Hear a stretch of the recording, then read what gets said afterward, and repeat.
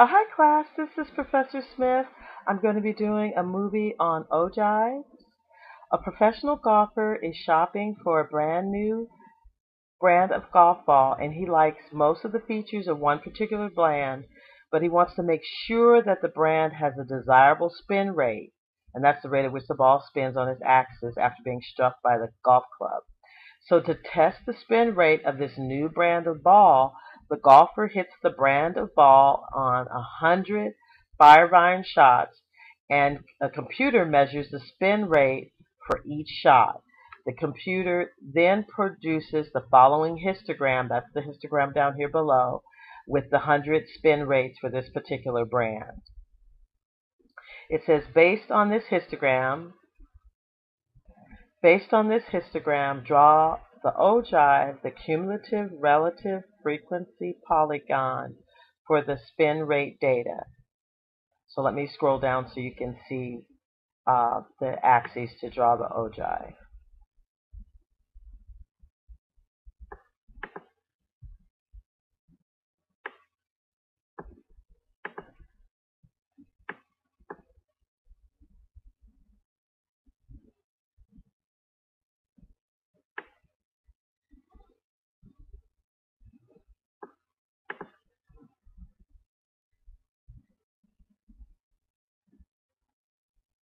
So here is the ogive. So in order to construct a cumulative relative frequency ogive, we need to take a look at the histogram and write down and capture the frequency for each of the classes. So let's do that real quick using Excel. Now that I have Excel open, I can see for the first class in the histogram that goes from 5,000 to 5,500, and that's revolutions per minute for the spin rate of the balls. We had 8 of them that had that spin rate, so I'm going to type in 8 here. And then from 5,500 to 6,000, we had 10 that had that spin rate. And then I'll go ahead and finish filling in the rest of the table. And so now we have captured in table format on Excel what the histogram shows. So for an ogive, you need to do the cumulative frequency, and in this particular case, not only the cumulative frequency, but the cumulative relative frequency. So this is out of 100 spins. So it turns out I'm going to go ahead and unhide a column that I've inserted here. So I'll unhide this column.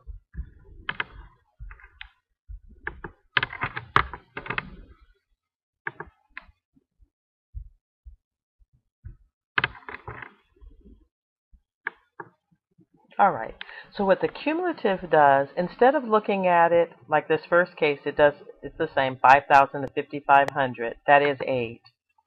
But in the next case, instead of going from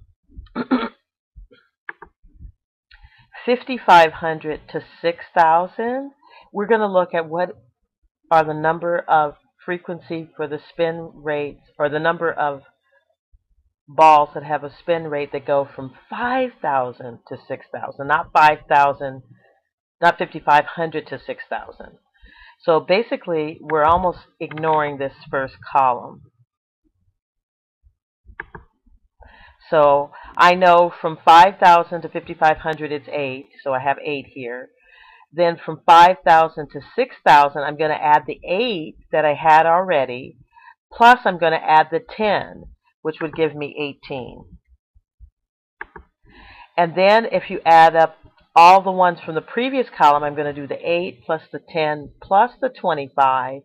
It turns out when I add all of those up together, 8 plus 10 plus 25, it's 43. But notice something. Adding 18 and 25 will also give you 43. So you can add up the previous frequencies, or you can add the cumulative 18 plus the new frequency. Similarly, if you were to add up all 3 of the next guys here,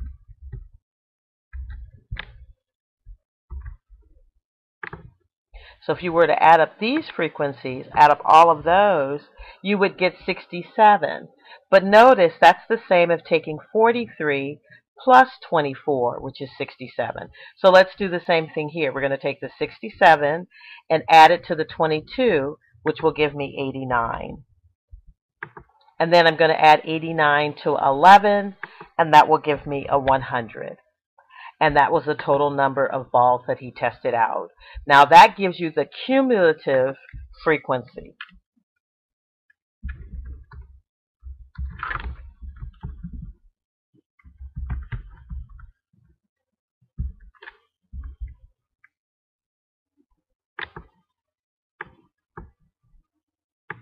And then we'll just go ahead and let you see that on the screen.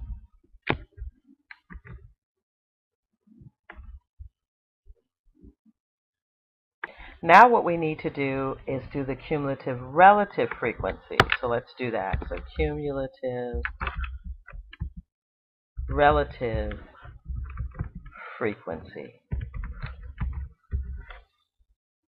And then I'll wrap that so that you can see it as well. I'll use the little paint tool, so I'll just grab that guy and I'll copy the same format there. So then we have cumulative relative frequency. So we're going to do 8 divided by 100. And when you do 8 divided by 100, that's going to give you 0.08. And then 18 divided by 100 will give us 0.18. And then 0.43. And then 0.67. And then 0.89. And then 1.0. And so that will give us our cumulative relative frequency. So what we're going to do is we're going to graph these guys here relative to the values on the x-axis. So let me scroll down and to ALEKS and do that for you. So I'm going to hide these guys here and just show you the relative cumulative frequency so that you can see it on your screen. All right, great. Okay, so we're going to go for the first one here. We're going to take the rightmost endpoint and grab it up to 0.08. And so if you look on the vertical scale, I don't see 0.08. But there's a feature in ALEKS that allows us to graph that value. So I'm going to go ahead and let you see how to do that. So I'm going to type in 0.08, and then I'm going to hit this horizontal line. And then what it does is it places a horizontal line at 0.08. And so I can draw my mouse up to that. It says 0.08. And then the next one is 0.18. So I'll go ahead and type 0.18 on ALEKS, and then I'll draw the horizontal line, and then I'll connect it up to that line. And then the next value is 0.43, so I'll type in 0.43, draw my horizontal line, and then drag it up to 0.43. And then the next value is 0.67.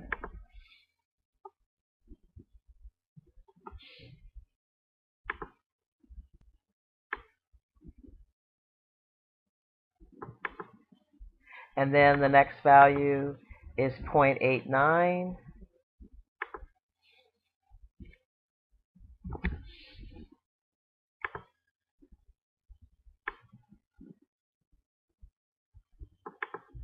And then the last value is 1, and so I don't need to input that because that value is shown on the vertical axis of 1.0.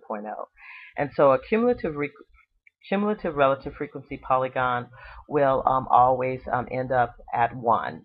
And notice that it climbs up.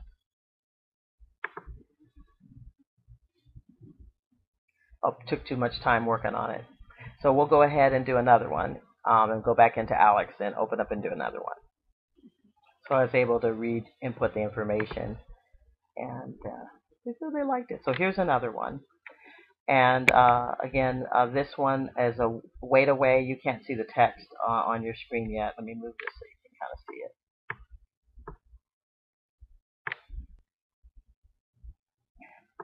So Weight Away is a company that sells weight loss plans, often advertise the effectiveness of its plans by highlighting stories of clients who've lost extraordinary amounts of weight. To get a better indication of the general effectiveness of the plan, we asked Weight Away to send us information about typical clients. Weight Away mailed us a brochure with the following histogram, displays the weight loss in pounds over the past month for 50 of their Weight Away clients. Note that a negative value for weight loss represents a weight gain. So then now they want us to do is to construct the following. It says based on the histogram, draw the Ogive, the cumulative relative frequency polygon for the Weight Away data. So here's another problem where they ask us to do relative frequency. Sometimes they don't ask you to do relative frequency. Oh, excuse me, I take that back. They do ask you to do cumulative relative frequency. In this particular case, they give us the relative frequency. Remember on the last example, the histogram didn't give us the relative frequency. We had to divide. It gave us not relative frequency, but frequency. Here, let me scroll back so you can see.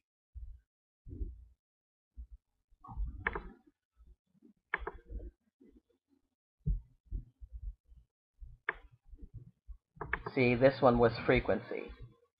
So the Ogive was always going to ask you for cumulative relative frequency, but you can't see that.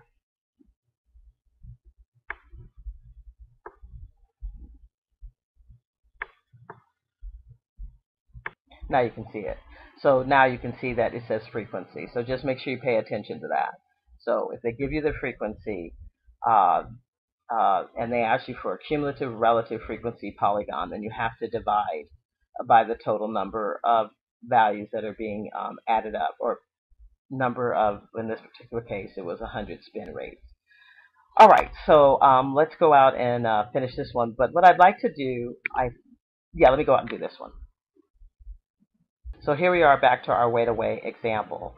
And so in order to do the Ogive, we're going to be adding up the frequency. So if you add 8 plus 16, that's going to give us 24, or 0.24. And then if you add the previous to the next, that'll give you the next cumulative frequency. So let's go ahead and start doing that. So we said the first one's 0.08. And remember, you start at the rightmost endpoint. Not the rightmost, but the one, not the left endpoint of the first class, but the right endpoint of the first class. So for our Weight Away guy here, it was 0.08. So we're going to go ahead and put in 0.08. Again, when we look on the vertical axis, we don't see a 0.08, so we need to use this little help here. So we're going to put in 0.08. Draw the horizontal line, and then take the endpoint that's to the right of the first class and take it up to 0.08. And then the next one, we added the 16 and 8 and got 24, so we're going to do 0.24. So the next one's 0.24. And then the next one was 0.26, and if you add 0.26 to 0.24, that'll give you 0.50. And so we'll go ahead and use 0.5 and go up to 0.5 for the next one. And then let's go back up to our histogram so we can see. So that's adding up the first three. So 0.24 and 0.26 gave us 0.50. Now add 0.50 to 0.22, and that will give us 0.72.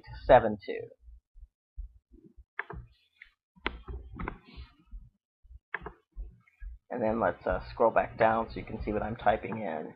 And so I put in 0.72, and now I'll drag it up to 0.72. And then the next value in the Ogive is 72 and 16 is going to give us 88. And so I'm using the little tool. You can't see me doing it on the little bar. Let me move this over so you can kind of see what I'm doing, the whole thing. All right, 0.88. And then if we scroll up to the next one, 0.12 plus 0.88, we're nowhere on the right track, because when you add 0.88 to 0.12, that gives us 1, and that's what it should end up with. Okay. So for a cumulative relative frequency, it would end up with 1. But if it were relative frequency, still accumulating them, instead of adding up to 1, it would add up to 50. All right.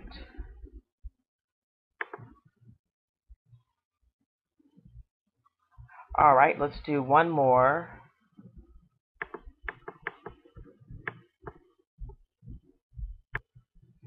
All right, here's the last one that we'll be doing. Multiple myeloma is a form of cancer, and for decades there was no known treatment. Rather recently, though, doctors surmised that the drug thalidomide, I'm not sure how to pronounce that, which was given to pregnant women in the 1950s, but was subsequently found to cause birth defects, may extend the lives of those afflicted with multiple myeloma. In an extensive clinical trial, 25 patients, and you can't see that on the screen, I'll just slide it over a little bit.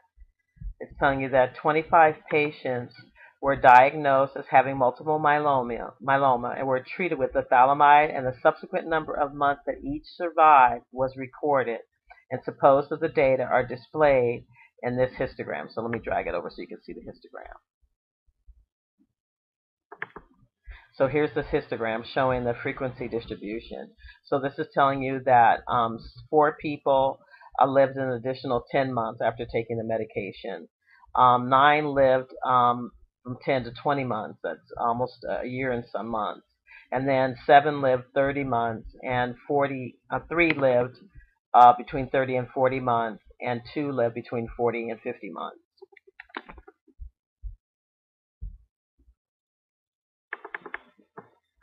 And so this one they ask us, based on the data, based on the histogram, draw the Ogive, Ogive for the cumulative frequency polygon. So this one isn't relative, it's frequency.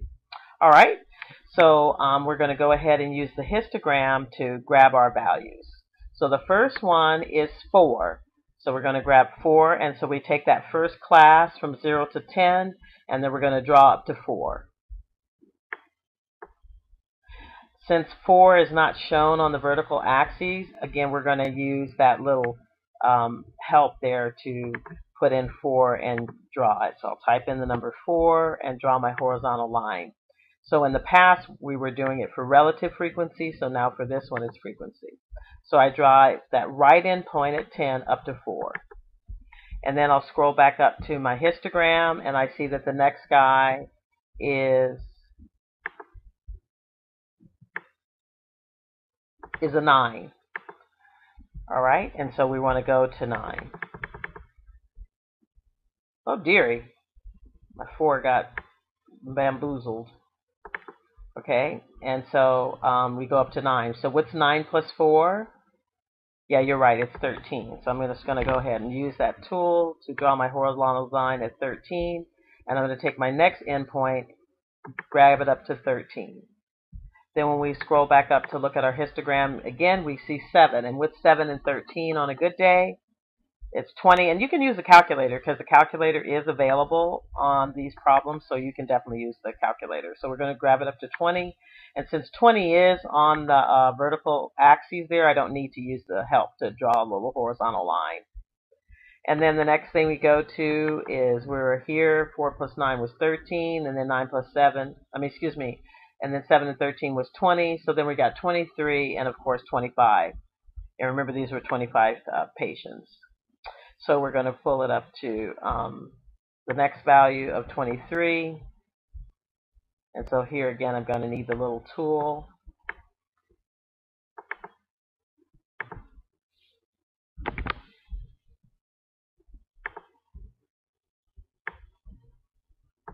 And then the last one will be 25. And again, it'll always top off at 25 or 50, depending on the number of samples they're taking a look at, or 1 if it's a cumulative relative frequency polygon. So thank you for your time. I hope this little 20-minute video was able to assist you in being able to do the objective on Ogives. And it's very good, and we always like that. End on a good date, good note. Again, this is Professor Smith at 916-813-9027 if you have any questions. Bye-bye.